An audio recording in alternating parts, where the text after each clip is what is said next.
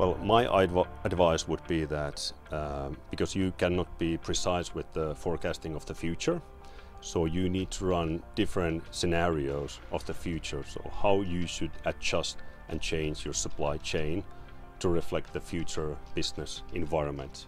So that would be my biggest advice. Run different scenarios, have figures out of that, and see then what would be the way for you for the future to be reactive, how the business environment is changing.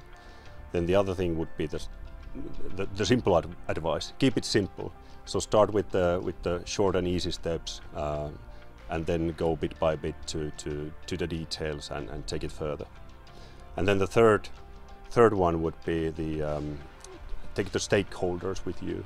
So have the business management, take guys from the operations, from different parts of the organization. You should include people from there to what kind of analysis you're making, how you're creating the model, how you're taking the data, what kind of outputs you're having. So you should have all those stakeholders in the process, what you're doing.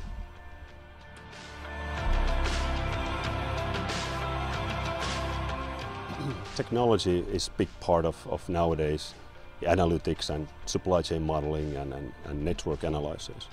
So in the supply chain area, Optilon has been helping Posti to take the first steps when implementing the supply chain modeling technology and taking the first steps. So, and they are also able to advise us for the future, how we should take the next steps, implementing machine learning, taking AI as part of our supply chain modeling and network analytics. Then we're also having other vendors, but at this point Optilon has really helped us to take the first steps, and they are guiding us through this transformation.